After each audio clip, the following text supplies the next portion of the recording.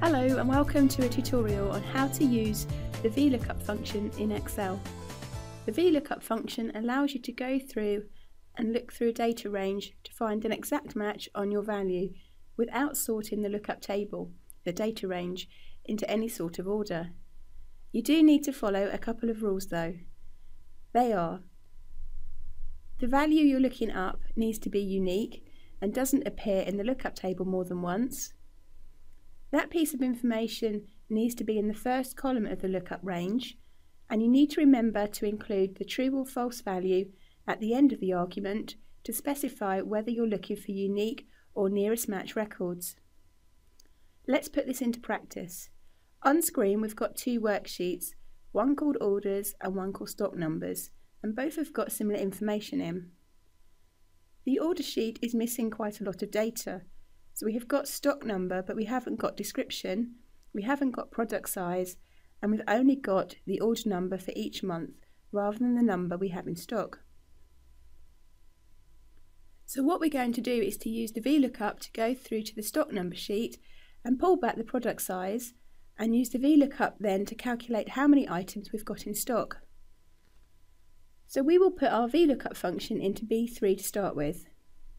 So we're going to pull back the product information, and this formula lives under formulas and lookup and reference, and it is at the bottom because they're in alphabetical order. Remember, in VLOOKUP the V stands for vertical, so it's going to be used for columns, and that's how our data is currently set up.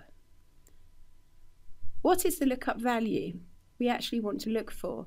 This needs to be the unique piece of information that appears in the first column of our lookup table, and that's going to be stock number because that appears on both sheets.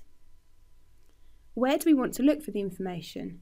Well, that's going to be in our second sheet, stock numbers, and we could set this up as a named range if we wanted to, but I'm not going to do this for this exercise. I'm just going to drag over it.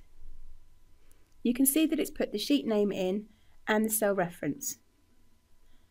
We then need to tell it which column index we want to pull back, and this is going to be looking at the column number that's got the pack size, the stock information in it. Stock number is column 1 because it's the first column in our lookup table. This is column 2 and this is column 3. We don't refer to column index numbers in a VLOOKUP as A, B, C, D. It's always 1, 2, 3, 4. So that is going to be number 3. Because it's in the third column we want to pull back.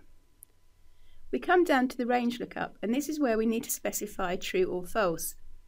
If you forget to put this in, it will put in true, and true in a VLOOKUP acts as an approximate match, so if it can't find exactly what you're looking for, it will find the nearest best match, and in most cases that isn't going to be good enough.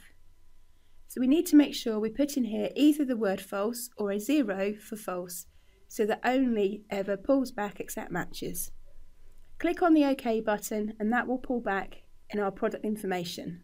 To prove that this has worked correctly, we can go into stock numbers, use the find, put in 17040 and click find next, and you can see that it has pulled back 1 times 10 litre, which is right for that code.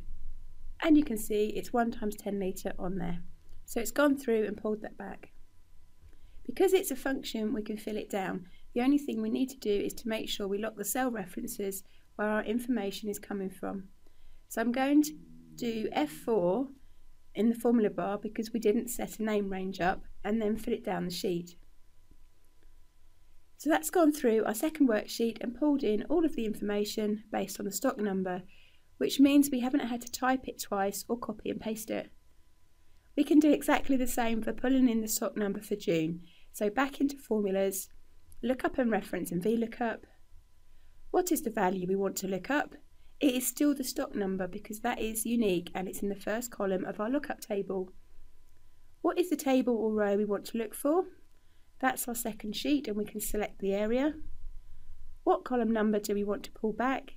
Well, we want to pull back June's stock number, so that's going to be column 1, 2, 3, 4. So we're going to type in number 4 in there, and I'm going to put a 0 into the last argument for false.